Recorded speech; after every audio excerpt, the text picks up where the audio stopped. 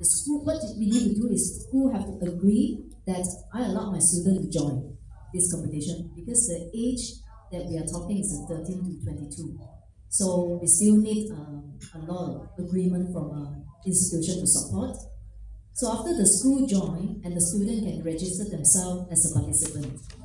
So the first qualifying is design a poster to an NGO. We will filter a top 30. So once we reach up to top 30, and there will be the live test. So the live test is very interesting. They don't know what they're going to design, and they will be locked in a room environment, provide them a laptop, either computer, either Windows or Mac.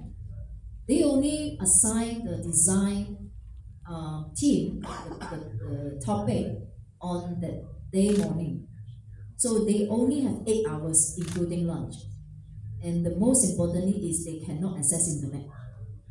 They cannot go to internet and find any resources. We will not allow them to access internet. So it's purely by their very pure design. So once we have that qualifying, we will have top 10 winners, and there will be a champion as well. So the champion will be representing, we will sponsor the champion, represent Malaysia to the World Championship US. So this year will be in Anaheim, California. So that will be the process of the competition. Sorry, one more question. So the grand finale will be when? If I'm not mistaken, May 21st. This year? Yeah, this year. I see, okay. So the journey is a few months. Okay, where is which website can people visit to find out more about the mechanics of this competition? MalaysiaChampionship.com, if I'm not mistaken.